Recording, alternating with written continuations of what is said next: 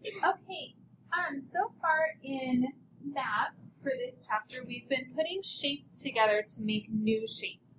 So we're going to do the same thing today, except for we're going to do 2 steps instead of just 1 step, okay? So yesterday, it would give us a shape, and it would tell us to find this shape in that shape. So we would take and draw our line to show those 2 shapes, okay? So today we're going to do the same thing, except when I put those 2 shapes together to make this shape, then I'm going to do this shape again to make another shape. So do you see these 2 shapes in here? But then do you see this shape in here? Do you see that? So we're combining and combining again, okay? So let's read the directions to see what it wants. Cora wants to combine shapes to make a circle. She has how can Cora make a circle? So what's Cora wanting to make? A circle. So that's important information to know. She wants to make a circle, but all she has is this. So what are we going to have to do to make a circle?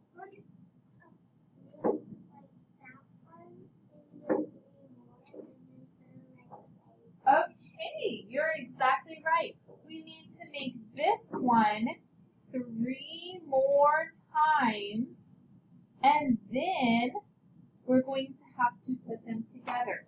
But first grade, can I put them together like this? No, because it's not going in a circle. Very good. That's not a circle. I wanted a circle, right? So what am I going to have to do to my shapes? I'm going to have to move them around a little bit, aren't I? I'm going to have to put that one here, put this one over here. Whoops, maybe. I don't know where that guy went. Put this one over here, right? Oh, went up there. Where did it come? They went up. So anyway, we're going to have to turn it, right? I don't know. Oh, I see it. Thank you. Okay. Okay, so I had to make more of the same exact shape and turn them around to make my circle. So this is what I did.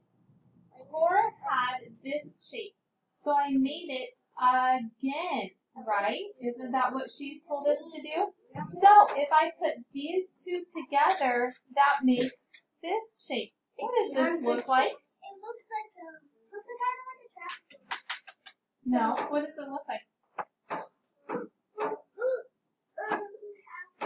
It does. It looks like half a circle. So here's my half circle, and I'm going to make this shape again now. Did I make Cora's shape again? No, I made the half circle shape again. So then I put these 2 together to make a circle. Isn't that what we wanted to make? Okay. See what we're doing? Okay.